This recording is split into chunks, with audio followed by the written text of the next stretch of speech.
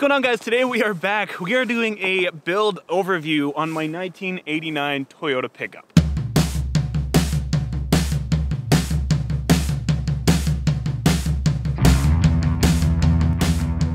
Now, it's been a couple years since I've done this, actually. Last time I did this, the truck was white. So there's a lot to go over, and some of you guys have been asking for this, so let's get to it. Under the hood, you'll see that I swapped a 3.4 from a 2000 4Runner. Also, there's a TRD Supercharger on top of that, bringing the horsepower up to the mid 200s, 230s, I don't know, somewhere in there, way more than stock. Moving down a little bit, you'll see that I got this fractal bumper complete with a Smitty-built 9500 winch. And even further down, you'll see that the truck is actually solid axle swapped. Now, my solid axle swap is actually kind of unique because the hanger is normally welded below the frame, below the front cross member, but we cut out the front cross member, put the hanger up higher to try to keep the truck a little bit lower. Inside the solid axle, there's stock 456 gears that came with this truck. Also, there's a Toyota e-locker. For shocks up front, I got the Bilstein 5100s. These are 10-inch ones. They're slightly shorter than the ones that came with the Trail Gear IFS Eliminator kit to accommodate the lower ride height. Also, in the Trail Gear springs, the bottom leaf is actually removed just to get it just that hair lower. My steering box has also been moved to accommodate the total lowering of the truck. Also, it fixes the binding of the steering links that I had a little tiny bit under extreme flex. And powering the front end for the transfer case is a square tube drive shaft. These are high clearance fiberglass fenders from ToyotaFiberglass.com. The rear of the truck is lifted with Old Man Emu springs. They're about 2-inch springs. And I've also got shackles that are actually from a 2018 Tundra, which are about 1.5 inches longer than the stock Toyota ones that came with the truck. So you get about a 1/2 inch, 3/4 inch of lift with that. The rear end also has 456 gears and a lock-right locker.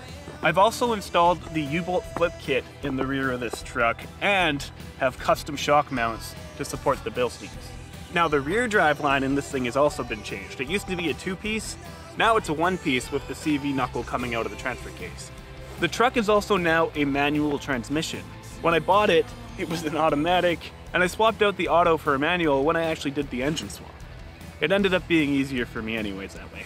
Also, this truck has a 2-inch body lift. Now, the body lift is purely so that the engine and supercharger will clear. Otherwise, I would have had to cut a hole in my hood, and I'm not really a big fan of that look. And honestly, I think it's a perfect height right now with the other lowering mods. The body lift also gives you easy access to stuff like the starter, the bell housing bolts, and I've actually learned to actually like it a little bit. Inside the truck, you'll find SR5 seats that I swapped in, also the center console. There's also a SR5 gauge cluster, which gives me the RPM, the battery meter, oil pressure sensor gauge, and I've also installed a boost gauge in this. Plus, there's an OBD2 readout, which gives me critical information on the engine. One of the very first things I ever did to this truck was install a stereo, and it's still here. It's got a double din deck, it's got a sub in the back, and some speakers in the back panels. This headache rack is actually off of a first-gen Tacoma. It's kind of tall for the truck, but I kind of like how it looks. I don't know, it'll be replaced with some sort of roll bar eventually here. The rubber I'm running on these are 37 by 12.5 by 17 Toyo MTs, wrapped around some Blackfoot Grizzly rims. This truck is painted 1H5 cement gray. Now that is a factory Toyota color, obviously not from these older trucks, but actually you'll see it on the newer Toyotas. The difference is I didn't clear coat it, so it lost its shininess pretty quick, but I still love this color, and I can easily touch up anywhere that needs it. Anyways, guys, I hope you like this look into my Toyota pickup build. It's a little bit different than the usual videos on my channel, but I figure something like this is a little bit important, especially for the new people that come around. I'd like to do one of these every year with the truck, go over all the stuff that's changed, so hopefully I can remember to do that.